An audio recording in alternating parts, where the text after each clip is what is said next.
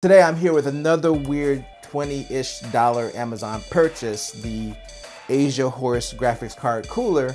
And you know what? We're gonna have a look at it today in another super cool unboxing.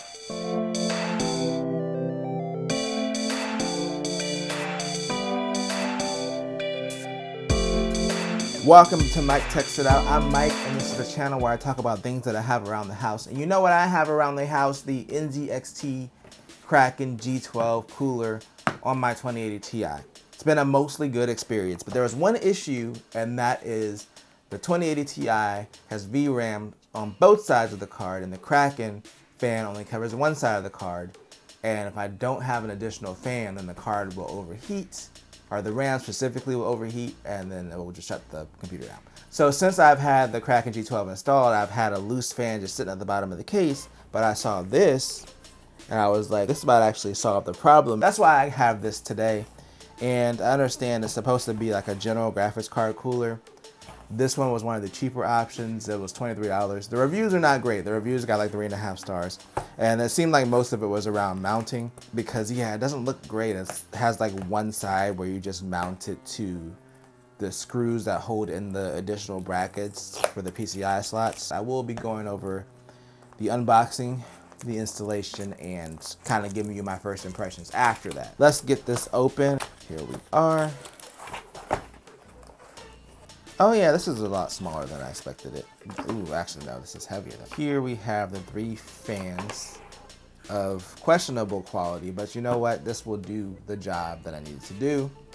And that's all I really care about. This has a little horse symbol. I guess this is an actual brand, because a lot of the times with these things, it'll just be some random like Amazon pop-up thing that sells the same thing under a different name, but they do kind of have a logo. They have a little horse logo, so this might be an actual brand. Here is the bracket. So this, I guess, goes on the side. This bracket is not the best option. I wish they would have had something that just plugs into the PCI slot to kind of make it more secure. And the bracket goes on this side, so there's screws missing on this side. This is where the bracket goes over the wires for some reason. So you have to route these this way and then put that on. So your fan header is coming out of here. And this looks like this is the RGB header that you can plug into your motherboard. So that's how that goes on. So that seems like it's pretty much it. The fans seem like what you would expect. They're not gonna be great. This whole thing was $23. The frame is actually pretty sturdy. Like, this doesn't feel like it's gonna like bend or bow or anything. This should theoretically do the job and look a lot better than what I have now. So let's just go ahead and get this installed and see what it's like. So I'm back after a brief 2-hour nap to install this thing. We have our 3-pin connector right here for the RGB. So I do have an extra one that's open. We got to try to get this under the graphics card. The Kraken actually came with a splitter, which is really convenient. That's how I had both fans connected. So this fan's connected to the fan that's already in the bottom of here. And then this part is a problem area right here. So this is where there's no airflow, and there's a bunch of RAM modules on this side of the card. So if you had any other card from the 20 series, like 2080 even, there's no VRAM on this side. It's just because this card had 11 gigs, so they put extra RAM on both sides. So that's where the problem area is. So essentially that's what I need this for, to just come in here and just blow air up on that gap. So this should overall help the airflow. So let's just go ahead and get this connected and see how it looks. This seems pretty straightforward. It just seems like it depends on how high up you want this. But considering we have these tubes coming off of here, I don't think we're going to be able to get it any higher than this, which is fine because our last fan was actually lower than this. So this should be enough to get the air up to the area that I wanted it. The way this is made is just, you're supposed to take out your screws for your brackets.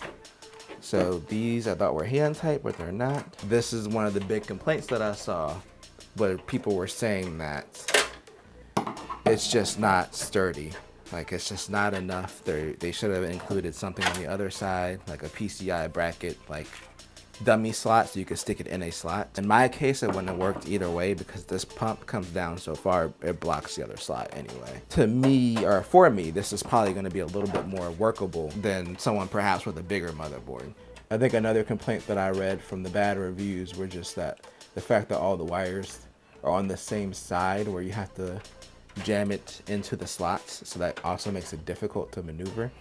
And yeah, I can kind of see that as well, because now I'm just trying to like struggle to get this in here before I can even plug the card in, because they put it on this same side, versus if they would have put it over here, then, you know, the cable would be coming off of here and you'd have a little bit more room to maneuver.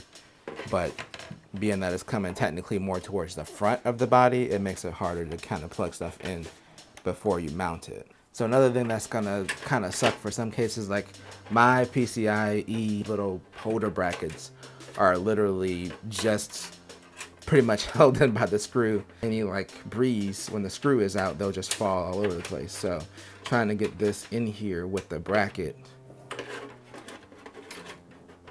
it's gonna be a little bit tricky. So here we are. I decided to stop fighting with gravity and just put this on his back. So I didn't get the part where I actually got this stuff in finally, because it was too much of a pain. But yeah, it sags a little bit. There's no support on this side, so it's not a perfect thing. Probably actually mitigate some of this just by trying to get this screw in a little bit more. So yeah, just tightening that even a little bit more already reduce some of the sag here. So it's not that big of a deal to me. I mean, I already got this whole janky setup to begin with, but this already looks better than what I had before. And plus, my biggest issue with the other thing is if my computer got knocked, if I needed to move it and forgot I had a loose fan in there, it was just gonna go flying. At least this will mostly stay in place and I don't have to worry about it moving and then possibly causing issues with the graphics cards. I'm excited to see how this looks. Let's go ahead and get everything hooked back up and just make sure it works.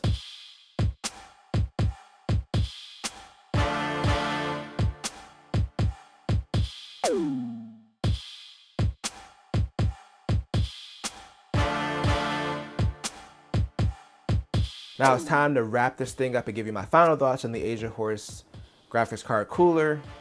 I gotta get used to the name. Honestly, it's not bad for $23. So one weird thing that I noticed about it was when I first connected it and plugged in the computer, it was just on. Like the computer wasn't on, none of my other RGB stuff was on. Even my front fans, which are connected directly to the motherboard, just like this is, were not on. This was just on for some reason. After I got in there, I didn't have any issues configuring it with my motherboard software. So I have an ASRock motherboard, so I just have their software for controlling RGB peripherals, and I was able to go in and do like static and pulse and all that stuff. It worked fine. The colors weren't 100% accurate, but you know, they were good enough for the price point of this thing. I do also like the way that it looks, especially with my case with the tinted glass. The RGB just look really nice. Some people in the reviews were saying that the RGB wasn't that bright. I usually base it off of if I can see it through my tinted glass, and I can. So to me, it's bright enough. I don't know what brightness people are looking for. Overall construction, the fans feel cheap. They're not really that noisy. I mean, I'm not one of those people that build a quiet system anyway. Like my front fans aren't that quiet. So I don't hear it over any of my other fans. That is even under load.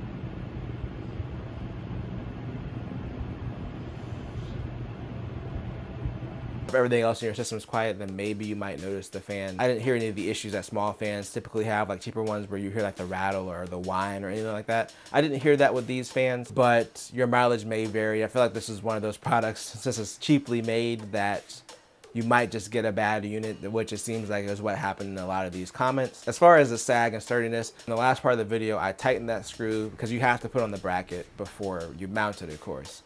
So when I was putting on the bracket, the screws that come in there, they're kind of like the standard fan screws, that thickness, and I feel like the holes are a little bit too small. So I was trying not to strip them.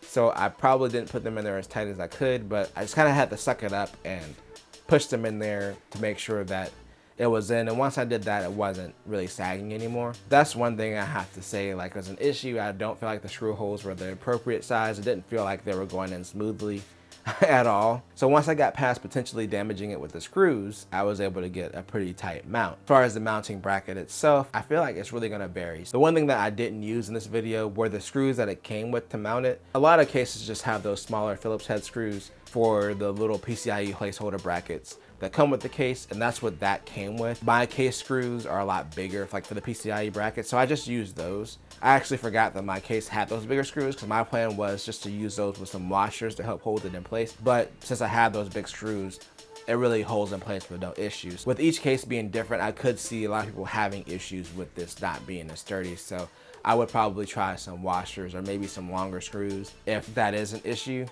Not to excuse it, because it's not really an excuse. Like I said earlier in the video, they probably should have added like a PCIe, like even if it was an X16 dummy slot. Now it does do the job that I needed it for, which was just cooling the VRAM on my card. Now I know realistically that they sell this thing as like a GPU cooler, and I'm gonna say that in most cases, like for most GPUs, if you have an open air cooler, it's not gonna matter. You'd be better off either getting a better case or spending money on better fans if you're having GPU cooling issues.